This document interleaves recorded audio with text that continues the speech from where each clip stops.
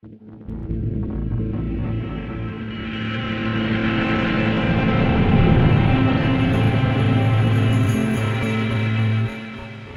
does it mean to climb the Pesche free solo?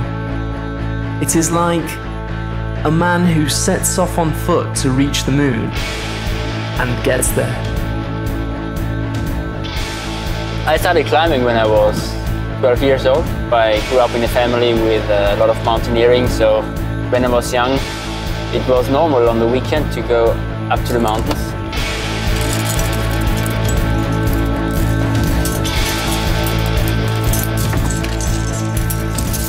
I was on a course of the local Alpine Club.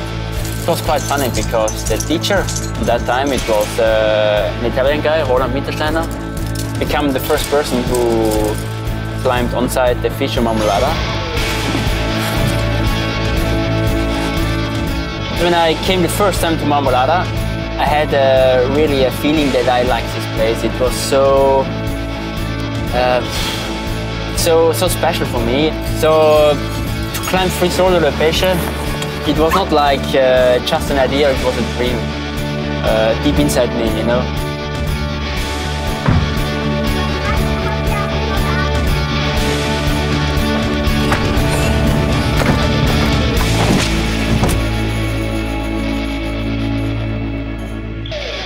And when I climbed the Pesche, I climbed it in April, end of April, and I fixed the idea at Christmas time.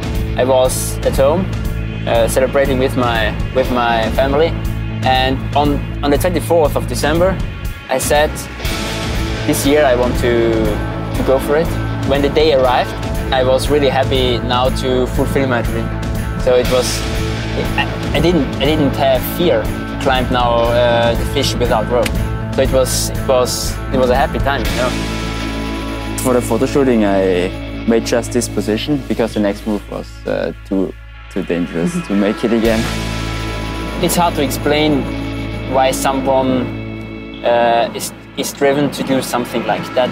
But sometimes in climbing and alpinism, you are feeling kind of a special power where you have to do this. For me, it was something normal on that day, but now, 4 years later, when I look back, it's just incredible.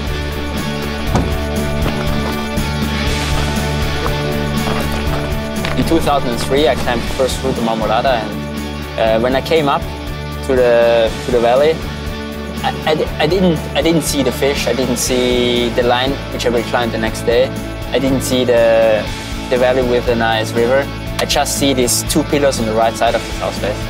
And now, time has come and I started to establishing this new line. Opening a route, it's not finished. If you establish the line, you go there again and you want to free climb the whole thing.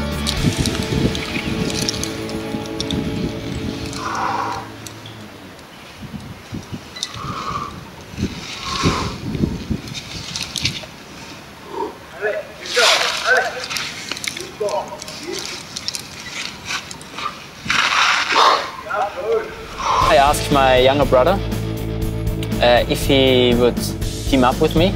He said okay.